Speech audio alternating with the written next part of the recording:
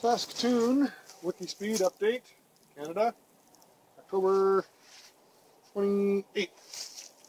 So we have here our welded joints. Marine Master, local deck stock making company, welded these up nice. They left the big weld on top like I asked them to, because they said that was going to be stronger than if we ground it off. So if the welds survive this initial test, then we'll grind them off smooth the way that I believe our standard procedure is, and I will retest them. We have the same rig as before. It is a hydraulic jack sitting on top of 2x6, which spreads the weight out over the bathroom scale. Bathroom scale is calibrated as it was last time. I've got the two pieces of 2x6 across my little deck here to spread the load out, make it level. They've been level to the best of my ability. I've lost my level for some reason. Not sure where I left it, so it's done by eye. It's not done perfectly, but this is a rough test anyway. This is also vertical to the best of my ability. It is probably not exactly level, and it has a little bit of a wiggle to it. I'm going to be measuring the deflection, not how high I am from the deck, but how much deflection I get in here. This clamp is in the way, so I've got another piece of aluminum tube to test it with that I will be setting up. We've got clamps screwed onto the deck, or screwed onto the shed, because I had it's getting cold. It's about 30 degrees Fahrenheit right now, and this plastic doesn't flex very well at this temperature, so I'm trying to avoid damaging it. I just put some spacers in. Anyway, that's the setup. This appears to be what I'm going to call point of contact. We're just touching the end of the tube here, and everything is, as I mentioned, about a 30-second less than square.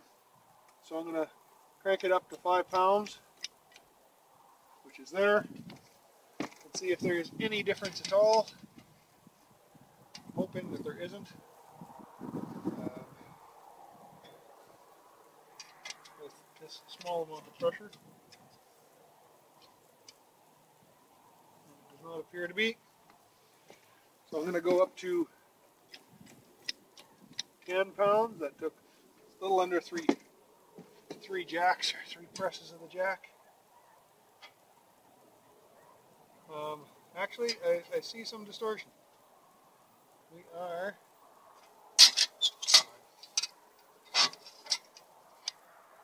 measuring some distortion already, which kind of surprises me.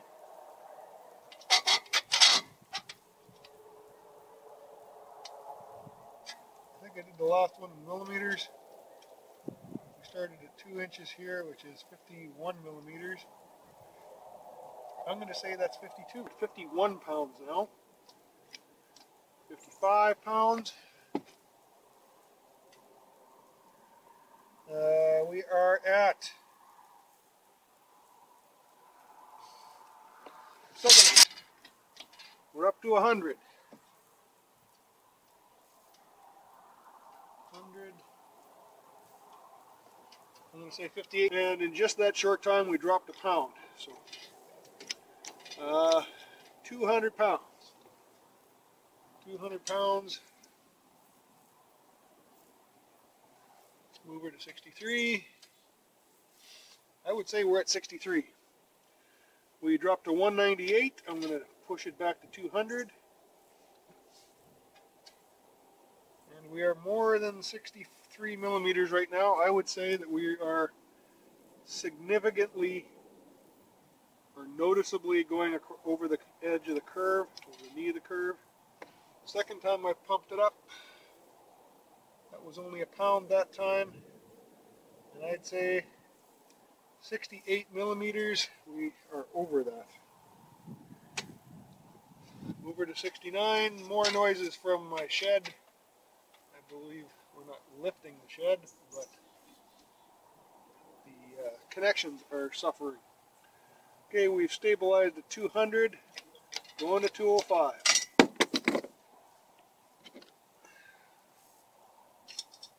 How much difference? Of course, it moved. We were at 68 millimeters, and we are all of 68 millimeters, and it's going higher. So, okay, 215 pounds. That took 4 pumps, not 2. And we have some more significant distortion. We are past 70, not quite to 71 millimeters. We're down to 214. We're back to 215. Yeah, I'd say it's about 70 and a half. And up to 220. Okay, I'd say we are definitely over the knee of the curve. That took 5 pumps, I'm going to say.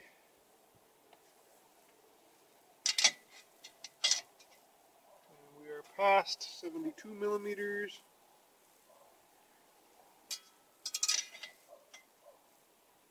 Not quite to 73. We are still at 220 though. The 220 pounds, going to 225. I can't make it to 225. Okay, just making sure. No, it looks like I destroyed the joint for no reason. My scale has bottomed out.